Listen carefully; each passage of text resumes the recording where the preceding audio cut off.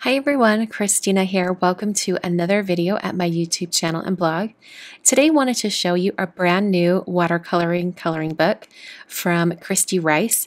I introduced you to a few of her coloring books a while back. It was about a year ago. And I've had a lot of fun watercoloring in these books. And here's a brand new one that's just come out. In fact, today is the release day. And kind of fun, on the forward page, here's a little review by me. I thought that was kind of fun. So I was so honored that she asked me if I would include that or write that up for her new book. So inside you have lots of fun techniques. She's got some new instruction at the very beginning of the book, tips and techniques to use while you're watercoloring on all the pages. And she also has suggested supplies and things that you can use. So I didn't realize it, but in this book and the ones previous, you can use that flap to kind of keep your place in the book or to protect the pages underneath when you're watercoloring on top. I thought that was kind of cool. And just like the other books, at the very beginning, you have some explanation or some info about all the different types of things that are illustrated inside the book. So on this one, it's mostly flowers, so you're going to have some bouquets and wreaths and different things like that. And that info at the beginning of the book is super helpful because it not only gives you the name of the flowers so that you can look up some example images online, but she also gives you some great tips on how you can watercolor them or paint them to have them look a little bit more realistic or have them look like the flower they're meant to be. I thought that was really fun.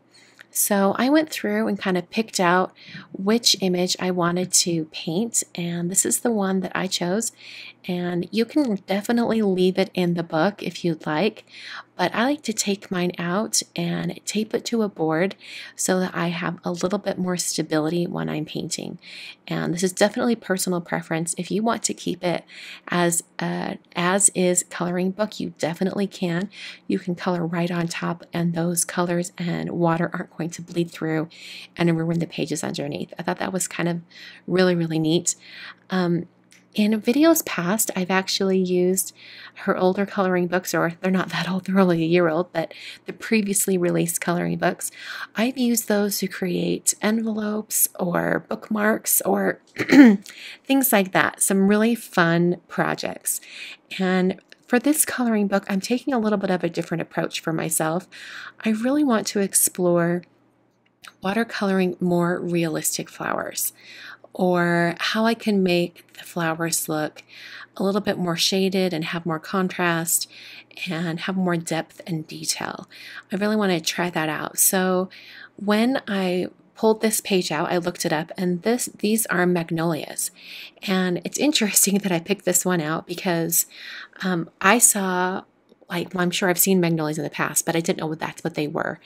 I saw my very first magnolia tree just a few weeks ago when I was visiting my friend Kathy in Maryland. And we were walking around her neighborhood, and there was the most beautiful, huge, large, very old magnolia tree with lots and lots of blossoms on them. And I didn't know, because this is my first time seeing it, but it's kind of rare to see so many blossoms on one tree. But these trees were so old and tall and so strong that they just had amazing blossoms on them. And the ones we saw in particular were white magnolias. But when I Googled it, after I found out that this was a magnolia flower at the beginning of the coloring book, I found out that magnolias come in white and also kind of like a pink shade. And so I thought I would go with that. And I started out just painting it pink, and then had to keep adding more and more depth of color in order to get that shading in there. So I'm glad I have other flowers in this picture so I can keep trying to get that nice pink shade. But I still really love how it turned out. I did add a little bit of yellow onto the leaves just to give it a little kiss of sunlight. And then I added some color to the center of the flower. And I just Googled magnolias and looked at various different photos to use as reference. And a lot of them had, kind of like a almost like a pinkish deep purple shade on the underside of the petals. So I wanted to make sure that I pulled in some of that color. Now, by no means does this look like a very realistic magnolia, but you know, I learned a lot about having to get that depth of color. And so I think when I go to paint these other ones, I'm going to probably start with the darkest shade and use it very sparingly, and then fade everything out to the lightest shade. I think that might be an easier way to control how much of the darkest color I use, so that I get a little bit, so this reads a little bit more like a very pale pink flower, if that makes sense. So I wanted to let you guys know that Kristy is so generous. She wanted to allow me to give away a copy of this brand new book to some of you guys. So if you would like to win a free copy of this book, this brand new watercoloring coloring book, I'm going to have you head over to my blog and leave a comment over there. It's a little bit easier to control giveaways over at my blog because you have to leave an email address when you leave a comment.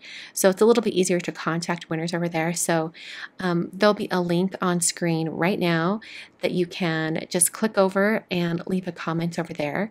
And you don't have to leave any comment in particular. Just, you know, say hello or say you'd love to win the coloring book, and you'll be entered into the drawing to win.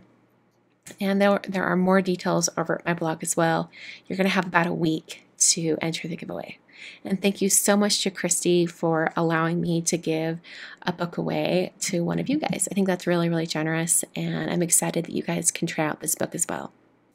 So this is pretty much my painting. This is the flower and the leaves that I worked on today. I just wanted to show you guys a little bit about this book. I think this might be one of my favorite pages in the entire book. And Kristy commented, I posted a picture of this on Instagram, and she wrote back and said, that's my favorite page. So this is a really beautiful illustration. Once again, visit my blog for the giveaway, and thank you so much for watching.